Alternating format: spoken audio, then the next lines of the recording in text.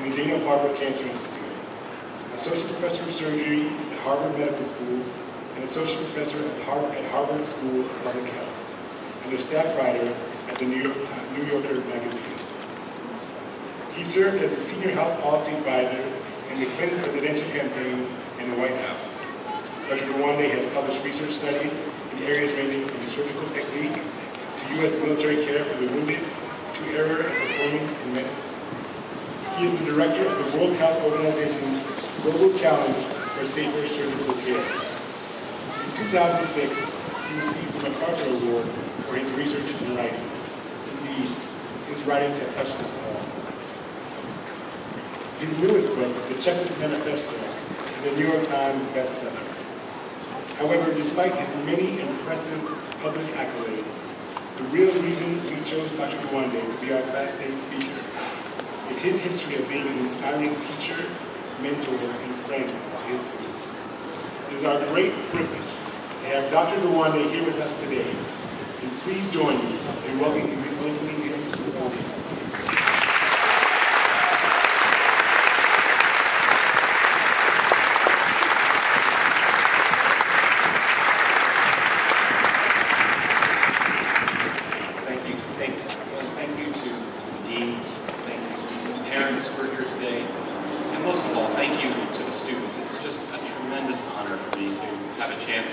Invited by you on this special day.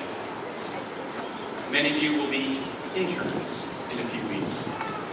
In his book, The Youngest Science, the great physician writer Lewis Thomas described his internship at the Boston City Hospital in pre-penicillin 1937. Hospital work, he observed, was mainly custodian. Being in a hospital bed made any difference, he said. It was mostly the difference produced by warmth, shelter, and food, and attendant-friendly care, and the matchless skills of the nurses in providing these things. Whether you survived or not depended on the natural history of the disease itself. Medicine made little or no difference. That didn't stop the interns from being, as he put it, frantically busy. They learned to focus on diagnosis, ensuring nothing was missed, especially in illness with an actual effective treatment. There were only three.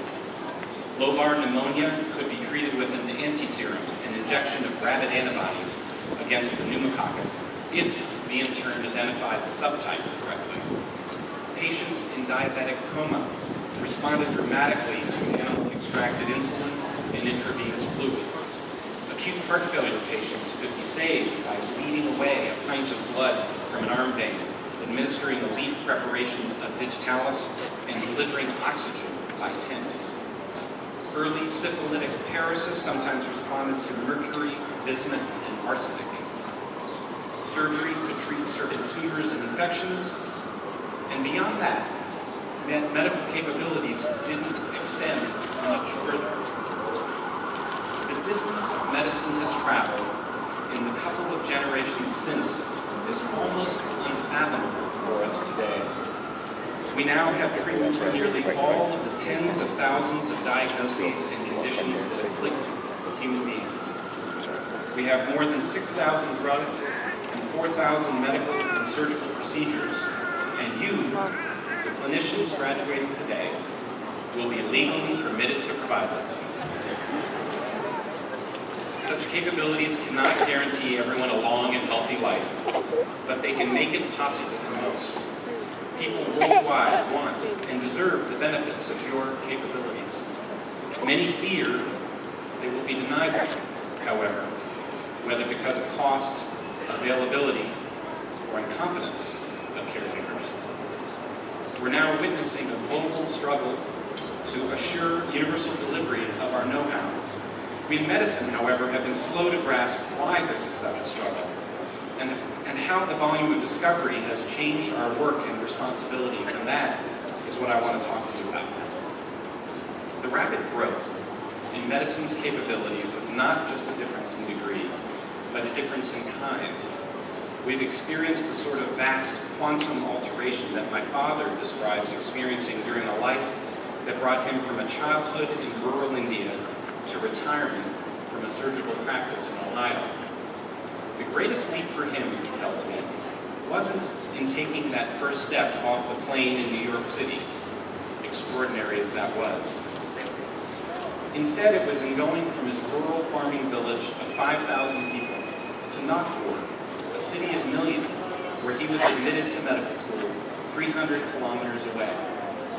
Both communities were impoverished, but the structure of life, the values, and the ideas were so different as to be unrecognizable. Visiting back home, he found that one generation couldn't even grasp the challenges of the other. Here is where we seem to find ourselves as well. We are at a cusp point in medical generations.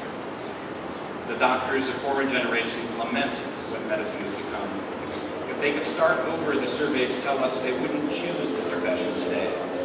They recall a simpler past without insurance company hassles, government regulations, malpractice litigation, not to mention nurses and doctors bearing tattoos and talking of wanting balance in their lives. These are not the cause of their unease, however. They're symptoms of a deeper condition, which is the reality that medicine's complexity has exceeded our individual capabilities as doctors. The core structure of medicine, how healthcare is organized and practiced, emerged in an era when doctors could hold all of the information patients needed in their heads and managed everything required themselves.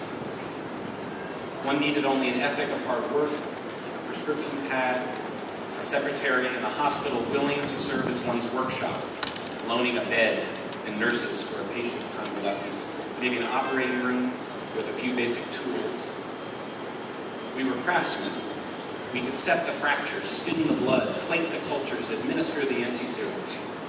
The nature of the knowledge lent itself to prizing autonomy, independence, and self-sufficiency among our highest values, and to designing medicine accordingly. You can't hold all the information in your head anymore, and you can't master all the skills. No one person can work up a patient's back pain, run the immunoassay, do the physical therapy, protocol the MRI, and direct the treatment of the unexpected cancer found growing in the spine. I don't even know what it means to protocol the MRI. Before Elias Zerhouni became director of the National Institutes of Health, he was a senior hospital leader at Johns Hopkins. And he once calculated how many clinical staff were involved in the care of their typical hospital patient, how many doctors and nurses and so on. In 1970, he found it was 2.5 full-time equivalents, 2.5 full-time people. By the end of the 1990s, it was more than 15. The number must be even larger today. Everyone has just a piece of patient care. We're all specialists now, even the primary care doctors. A structure that prioritizes the independence of all of those specialists will have enormous difficulty achieving great care.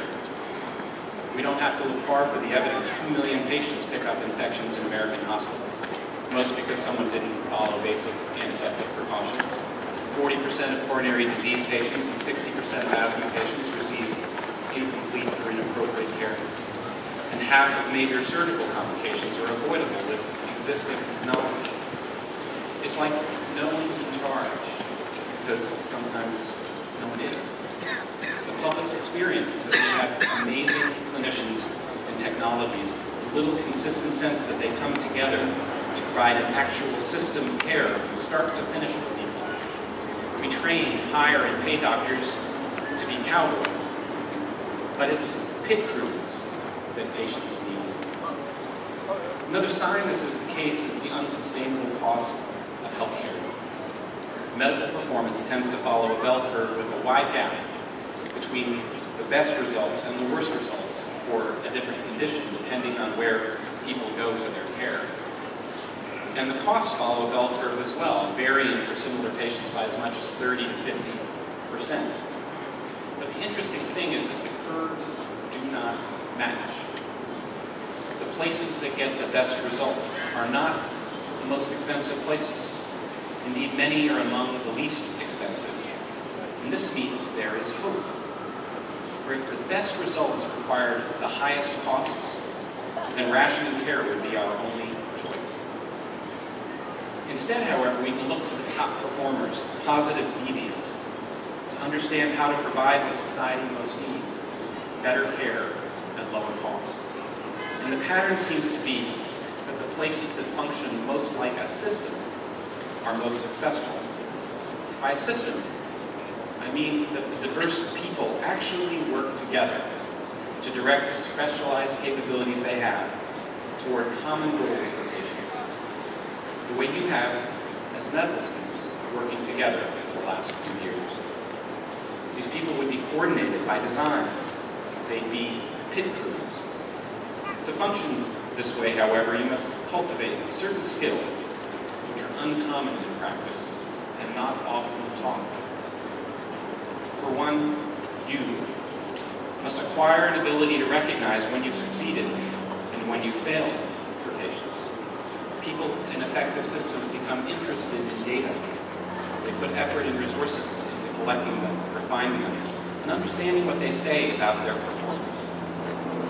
Second, you must grow an ability to devise solutions for the systems problems that data and experience uncover. When I was in medical school, for instance, one of the last ways I'd have imagined spending time in my future surgical career would have been working on things like checklists, robots, and surgical techniques, sure. Information technology, maybe, but checklists?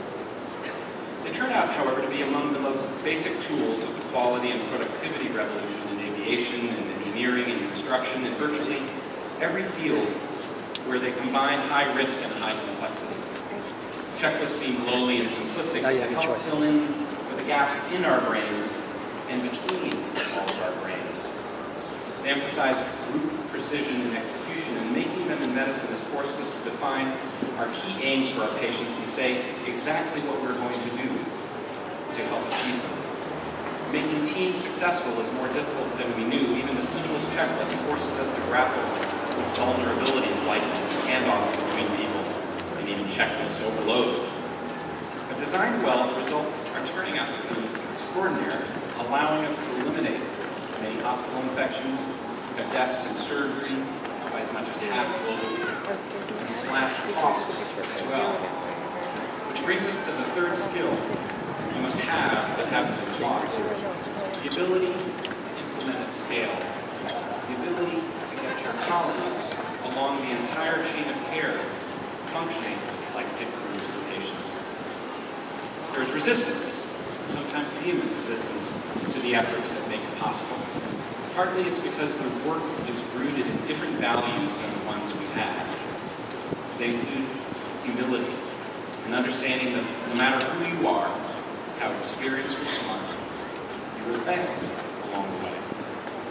The values include discipline, belief that standardization, doing certain things the same way every time, can reduce your failure. And they include teamwork, the recognition that others can save you from failure, no matter who they are in the hierarchy. These values are the opposite of autonomy